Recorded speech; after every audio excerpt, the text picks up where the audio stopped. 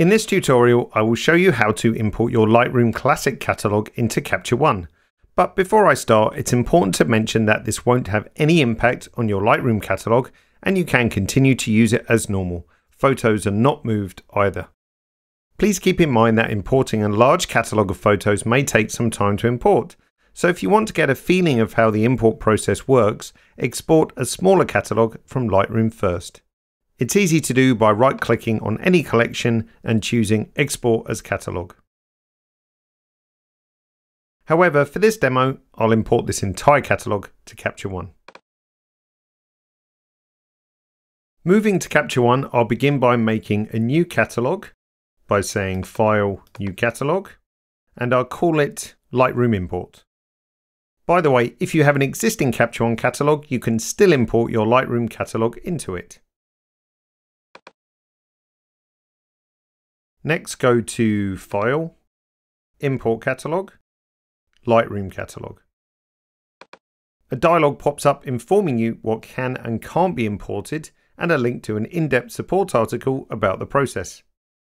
Next, select your Lightroom catalog. You're looking for the .lrcat file of the catalog you want to import. This window confirms the location of your catalog and the number of photos that are due to be imported, along with the number of collections in Lightroom. And again, it may take a while if you have a large catalog.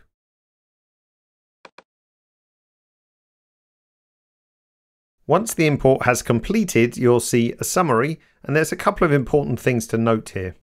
First of all, any incompatible files are mentioned here. For a full list of their names and location, you can click here to see a text file. If you want to refer to it again in the future, save it to a known location.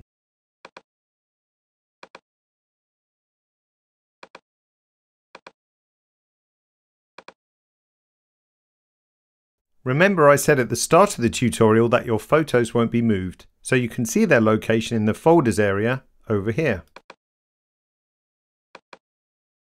To make it easier to locate all of them, especially if you've imported your Lightroom catalog into an existing Capture One catalog, a user collection is also made here. You can also see any collections that you've created in Lightroom here as well. Finally, if any of your photos were offline in Lightroom, for example on a disconnected hard drive, Capture One will still be able to import them, but not be able to generate previews for the viewer. In the folders area, you can see which hard drives are offline, indicated by the warning triangle.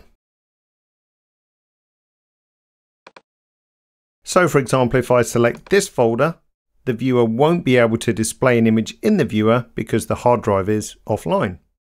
However, if I reconnect the hard drive, Capture One is then able to build previews.